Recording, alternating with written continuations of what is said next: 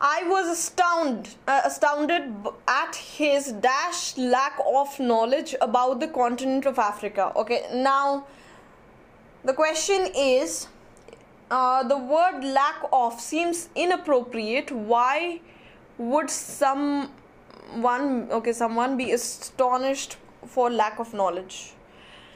He's astonished at, not for, astonished at. Okay, he is astounded at his lack of knowledge. Okay, so yes, it can be the case. Why can't people be astonished by the lack of someone's knowledge? Okay, now we are talking about what are we talking about? Why should it be?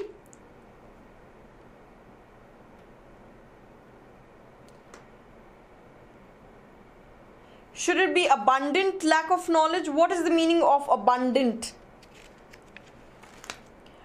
Something that is plentiful. Alright, colossal, on the other hand, means something that is extremely large. Okay, something that is extremely large, it can mean amount. Huge, great, okay. Now, all these words are very similar to each other. So, which one would be the right answer? Now, I was astonished at the extremely large amount of lack of knowledge. Okay, so it should be colossal, not huge, not great, not abundant. So, why should it be colossal? Because it talks about how extremely large amount of knowledge is lacking in that person about Africa. Okay, so that is surprising to him. So this is used as an oxymoron. Okay, extremely large amount of something that is not there. Okay, so it should be colossal. So I was astounded at his colossal lack of knowledge about the continent of Africa. Okay.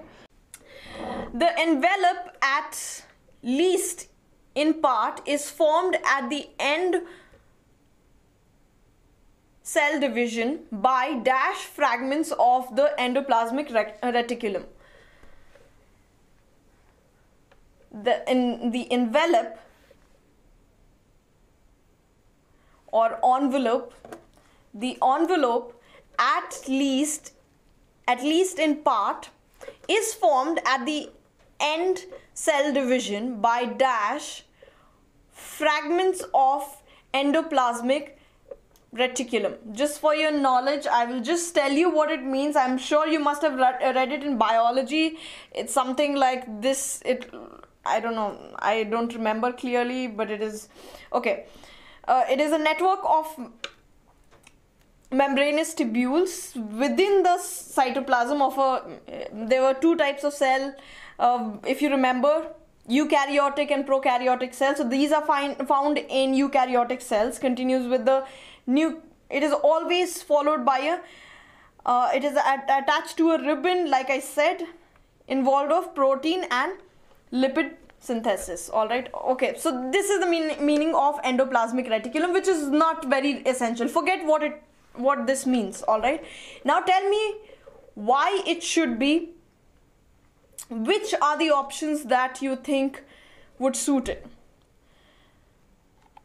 All right, so now first, before you come to a conclusion what should be the answer, let me tell you there are two answers that would fit. Okay, so two options that would fit the answer.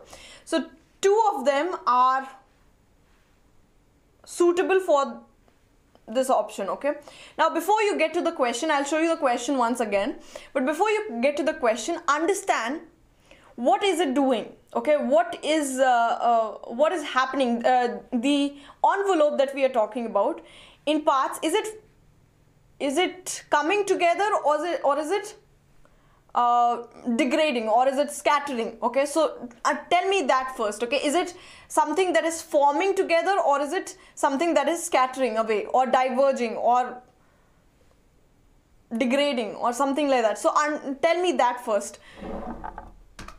Look at the statement. The envelope, at least in part, is formed at the end of cell division. Okay, so look at the word, if you carefully examine the statement, you can understand that it is talking about formation. Okay, so things are coming together to form something, right? It is, the arrow is not outwards, right? Something is coming together to form a membrane, right? So fragments of endoplasmic reticulum, what are they doing? They're joining to form something, right? Joining to form the envelope. These fragments are joining to form the envelope, okay? And now, so we are looking at words which are more on the end of coming together. All right, we are looking for words like that, uniting. All right, so let's look at the words now.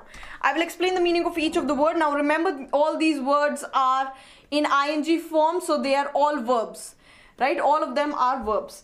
So what is amalgamate or amalgamating? Amalgamate means combine or unite, okay?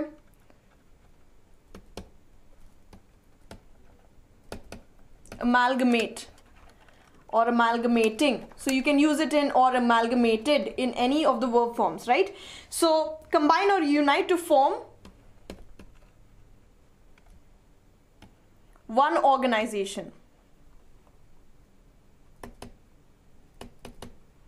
Okay, so the synonyms for this word can be combine, fuse, merge. So all this is now dispersing. I'm sure all of you know dispersing has something to do with scattering, right? Distribute or spread. Distribute or spread. That is the meaning of this. So one we have got, yes, amalgamate means combine or unite. So we are looking for something that is combining or uniting. So A is suitable. B is definitely not suitable because it is talking about distributing or dissipating or moving away. What is residing? Rescind. What is the meaning of rescind? It means cancel. In layman's term, it means cancel, okay? It means revoke or cancel. So this is also not talking about forming something or repel, any of these, okay? Now what is coalescing or coalesce? It means come together. Again, we are dealing with something that comes together. Come together to form, it can form something of a whole, a mass. Or whole, okay? So that is the meaning of coalescing. And disintegrating, as you already know, something that breaks down. Something that breaks up into small parts, right? So the synonyms for this can be fragment, scatter, and things like that. So so E is not the right answer. D is not the right answer. So we are left with two things. Oh, sorry, not D is one of the right answers. C is not the right answer. We are left with two words that talk about combine and unite or come together or fuse to form a whole mass or an organization. So the right answer for this would be A and D. Did you get it? So A and D both talk about coming together and uniting. The question... so these type of questions, you have to first understand the meaning or the context in which they are talking about, and then look for words that resemble the context. Okay, so it is very evident from the options. Of course, if you know the words, it is very evident from the options that you have to find something that comes together and not scatter away. All right, so the right answer for this one would be amalgamate and coalescing. Amalgamating and coalescing. All right.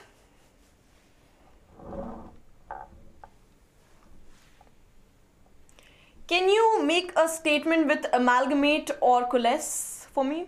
Because I've given you the meaning, you just need to make a statement. So I'm sure dispersing and disintegrating, you knew these words already. Both this, it means definitely it means something to okay, we'll get to that as well. All right.